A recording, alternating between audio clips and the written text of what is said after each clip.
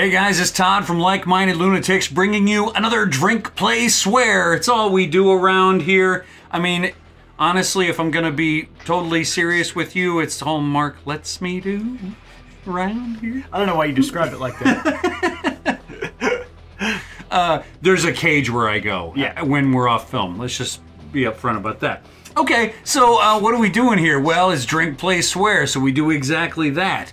Play a game, usually a classic one, pair it with a beverage, and I tell you a story. But today, we're here with Mark Gifford, Mark Griffgroff, Mark Grumpysaurus. That's fine. Good. And we are playing Killer Instinct. Oh man, okay, so I played this game a little bit as a kid, and I've played modern versions of it lately. But I didn't play it a ton. You played this game a lot, right? A whole lot. This is probably my favorite fighter. So I'm excited to be here together for another Drink, Play, Swear, where you can show me. I showed you the last game we played together. You get hopefully a slightly better game. Show me some more Killer Instinct. I was always a Mortal Kombat fan, of course, a Street Fighter fan. And then when you started getting so many games after that, like what was the dinosaur one? Oh God, the claymation type one. Yeah. Well, I wish you. I don't remember. Yeah, like it was fine. Yeah. But you didn't spend much time with it because you just saw it as a derivative game. It did feel, yeah. And I mistook Killer Instinct as a derivative game, but this game, and you're going to kind of show me as I watch you play this first. And I don't know how I'm going to do. I literally have not played this classic version for years. So sure, but this game, it's like a combo system, and in terms of, you know, with Mortal Kombat and Street Fighter, it was just set moves. You know, you could pick a character and do like 3 things. If you learn 3 things and the uppercut and the trip them, the sweep the leg, you could do okay. Yeah. But this always intimidated me because it looks more complicated. And this was really one of the first ones that had linking combos. Yeah. So you're absolutely right. I think Mortal Kombat 2 was the game that kind of preceded this one. And this one came out right before Mortal Kombat 3, where in part 3 did have combo moves in Mortal Kombat. Part 2 did not. It really just had, like, you're right, you could do your special, you could do an uppercut, you could do a sweep. And then you get your background fatalities, which, you know, that opened the game up because Street Fighter seemed plain after that. Yes. But I feel like this, instead of being derivative, found a way to build the style of play. Because they had what they called linking moves that would lead you into bigger combos. So when you were playing it, you could get combos as high as like 15 and around 16 or 17 in normal play. And then ultra combos, if you did an ultra, oh, like 100 hits. And so this is one of the first games that did that. And there's a great... You'd be so disappointed if you were in the arcade. And I think you're going to tell us about an arcade experience in a minute, but... you know, when you're a kid and you're trying out, you got 50 cents left. Yeah. And you're going to try a hard game, and somehow Killer Instinct is not occupied. Right. You go there, you put your 2 quarters in, and then some older kid walks up.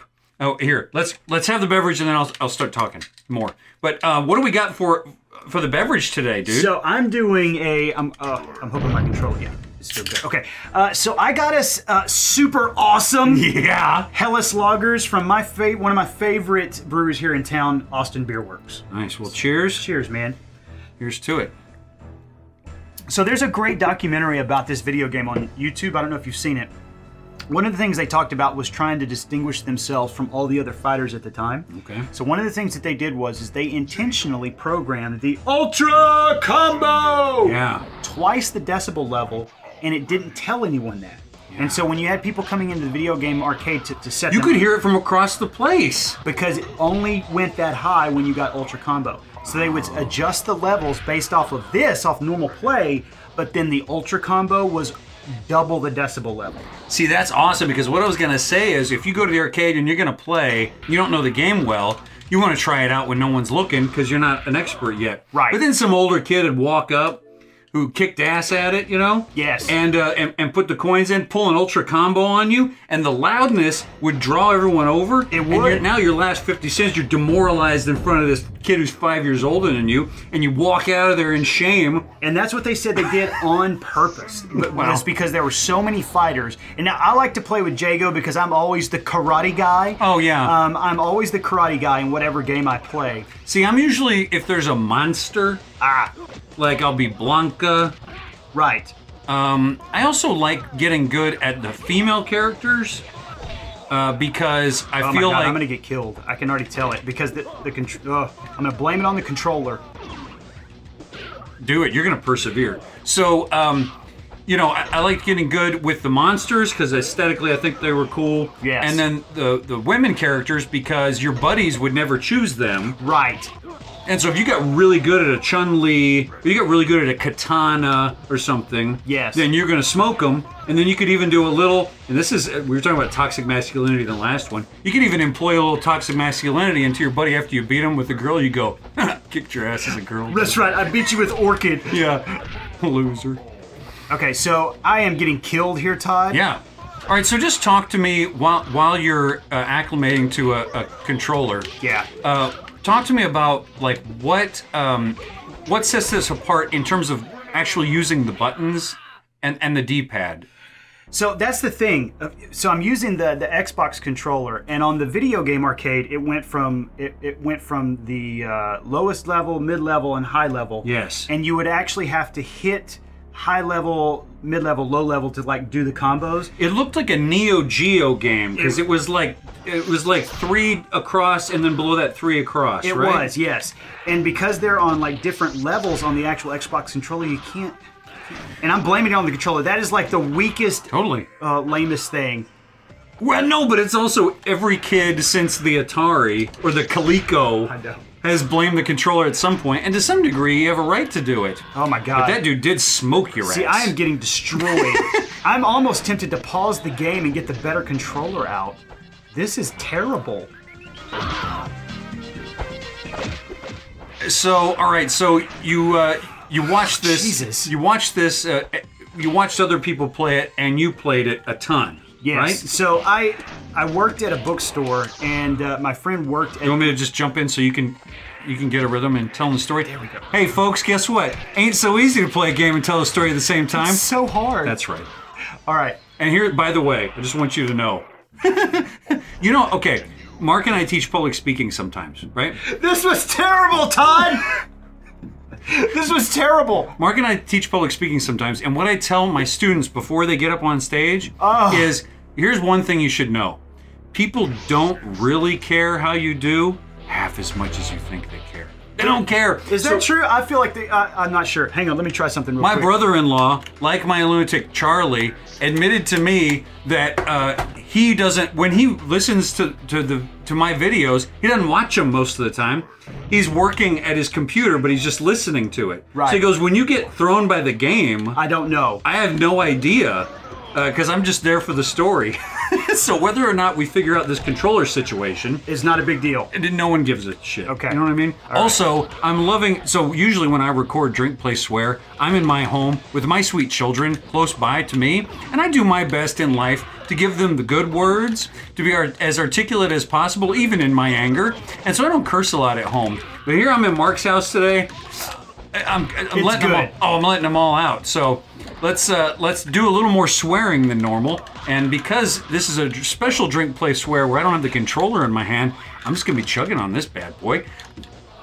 Talk to me, Mark. Okay, so we hung out at the arcade constantly, and after I got done working, we would play into the night. And there was this one guy who always hung out with us, or tried to hang out with us. His name was, we called him Crazy Larry. His name was just Larry, but we called him Crazy Larry. I like tried to hang out with us. Well, here's the thing. He was one of those guys who you're walking in the mall, and you would hear on the other side of the mall, yeah, "Hey, Holmes!"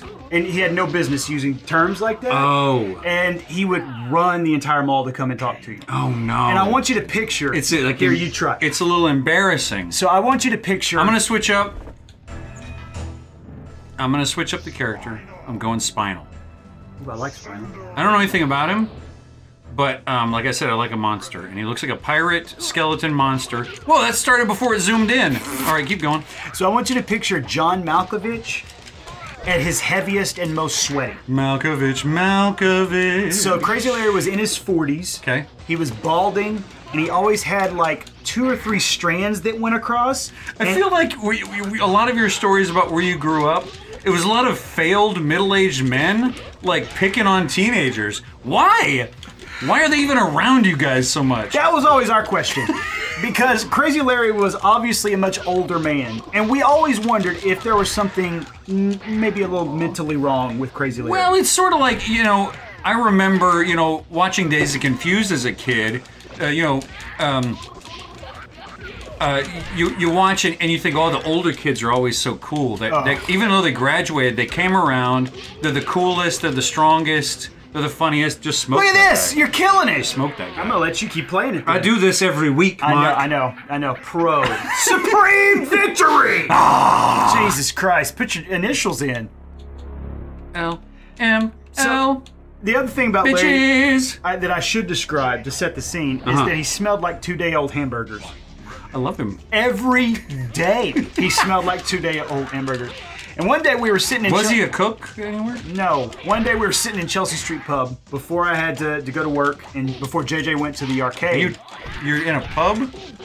No, it was like a... Oh, it's a restaurant. Did you have Piccadilly's here? You didn't have Piccadilly's. I'm a city kid. I don't know what that means. Well, it's a fancier Luby's. Oh, yeah, okay. I'm down for that. So Chelsea Street, kind of like that. So we're sitting there and I'm having my lunch before I go to work. And Crazy Larry comes in. And he sits down with me and JJ, and immediately JJ goes, well, my appetite's gone. Because of Crazy Larry's stench. He smells yes. bad. And Larry knows what we're talking about. And Larry goes, I can't help it, fellas. My girlfriend, she likes to pee on me. And that was the first time he had ever mentioned a girlfriend, and we were all convinced he didn't have one. But he was describing how his girlfriend would tie him up and urinate on him. Oh my God! This was what... What am I doing wrong? I don't know what's happening. Start. No? Where's your... Look at this image of you. This is a terrible image. This is very... There we go. It's almost like one of my fantasies That's just came true. Mine too. You jump in.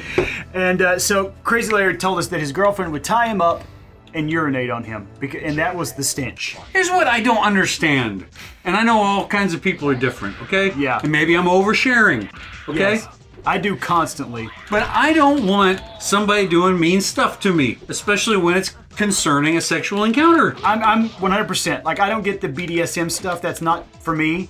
I certainly don't get someone peeing on you. Don't beat up on people. Be an adult.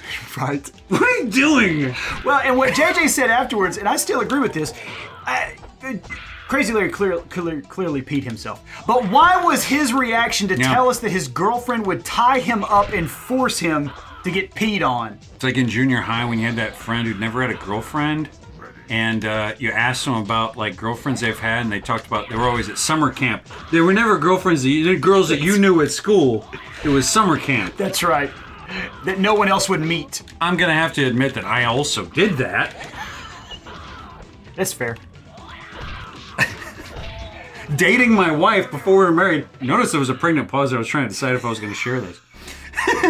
Dating my wife before we were married, like way before we were married, and we were just getting to know each other. She asked, like, questions you ask when you're, young and canoodling and talking and getting to know each other. Sure. If I'd kind of like, had any experience with women, and right. I made up an encounter. Oh my God. Because I told all my buddies about this, and if I knew they were going to be meeting each other and getting together. So you already had the narrative planned. So what was awful is there was no reason to tell this made-up story about this previous girlfriend, and it actually hurt her feelings, you see. It took me a very long time to be like, sorry, I was just trying to be cool in front of my buddies. That's teenage boy life. Well, there was one day where I came into the mall, and I walked. This is at Richland Fashion Mall in Waco. Okay. And I walk into the mall, and I'm walking by the arcade, and there are police everywhere. Like, well, that's obviously not good. I'm gonna have to go get the down low from JJ about what happened with this. And so I get there at the end of the night after my shift is over, and I walk in, and JJ's trying to straighten up the redemption center, so where everybody they go in with the tickets and to get the stuffed toys and the spider rings and the bouncy balls. Yeah, the garbage treats. Yeah. So JJ's trying to straighten all this up, and it's just completely. Let me jump in? Yeah, it's just completely trashed. Yeah. And so I'm like, JJ, what happened? He's like, man. All right. So here's the thing, Crazy Larry's no longer allowed in the arcade. Great intro. Like, what happened? All right. So Crazy Larry's here, and we were we were playing chess at the Redemption Center. I love that for no, like, because it's definitely not a shorthand name. Like a lot of nicknames, you make it shorter so you can be like, it's not longer. Not Jerry, it's Jer, no, right? So you can just in a story, you say, oh, Jer was over. No, you get it every time, Crazy Larry? Yeah, because we wanted to emphasize that he is a fucking lunatic. Good, okay. Yeah. Oh, I didn't tell you this. One of the things that we used to do is that he would ask us for money to get Subway sandwiches, and we would tell him we would get him half of a 6-inch. If he would stand by us while we were playing Killer Instinct and breathe on the other person's face as we were playing. So that they would lose. So this gigantic... Are you eating the other half of the 6-inch? Yeah, 100%. I would get a whole one, so I get a foot long. I would eat 3/4 of it, oh. and then Crazy Larry would get the quarter that I didn't want. What are you getting? When you're that age? Yeah. What are you getting at Subway? Cold cut combo all the way. Cold cut combo is pretty good. Cold cut combo. Yeah. And so we would sit here, and he would just breathe right on someone's face, and you couldn't take it. You couldn't take it. What like you going cheese on the cold cut combo? Always. Provolone, American. What are you getting? No, I would go for the American. Yeah, American. Yeah. Oh, Christ! No, she just ran it on me. Okay, so I get in, and JJ said, yeah, he's no longer allowed. We filed a criminal trespassing on Crazy Larry. I was like, Jesus Christ, what happened? Yeah, got serious. Yeah, so they're playing chess, and JJ needs to go to the bathroom. And so no one else is there, and he asks... Orchid's tough, dude. It's so hard to tell stories and do this.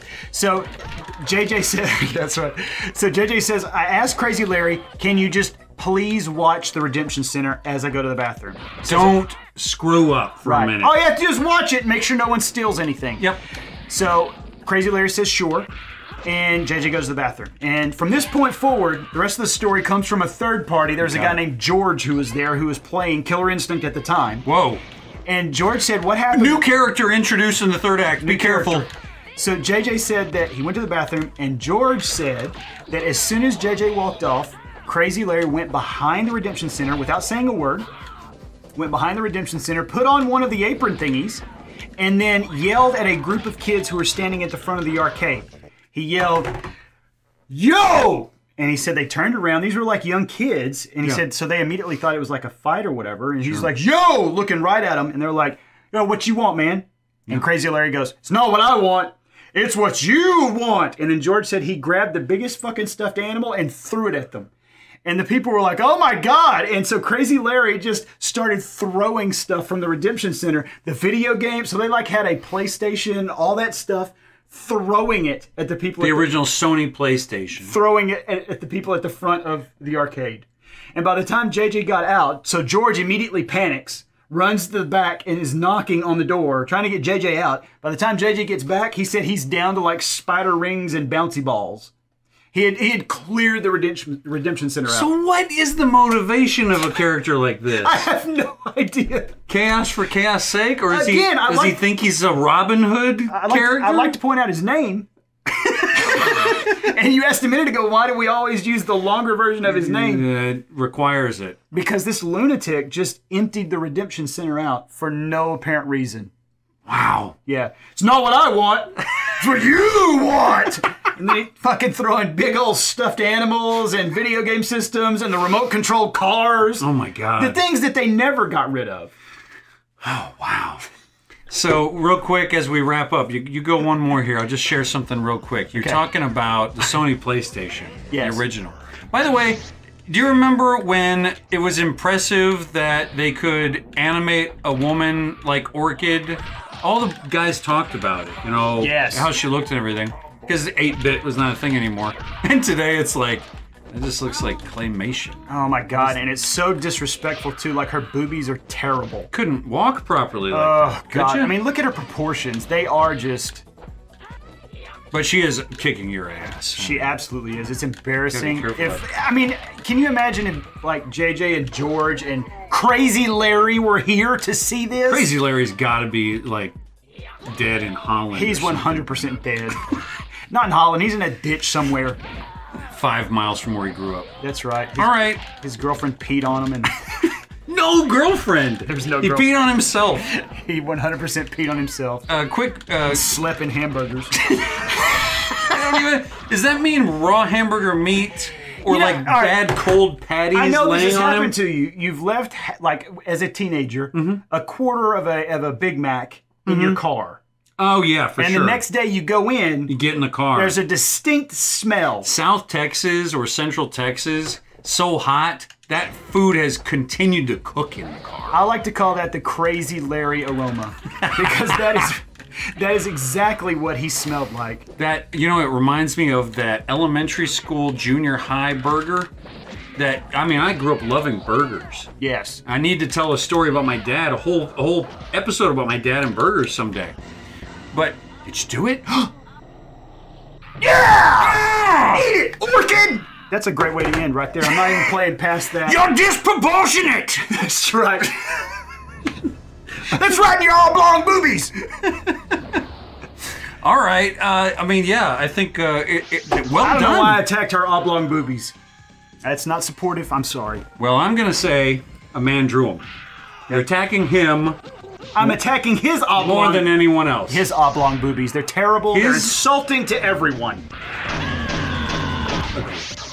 All right, so, dude, it's so fun being here with you and changing up the structure a little bit of these. So, I don't know if you realize this, but we do have to finish the beverage at the end of these segments. I don't like this part of the bit. Well, it's my favorite part, so in between now and the next time we talk to you, it's Todd and Mark.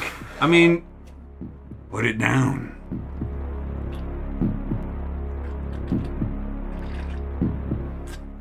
Oh, it's so cold. See ya.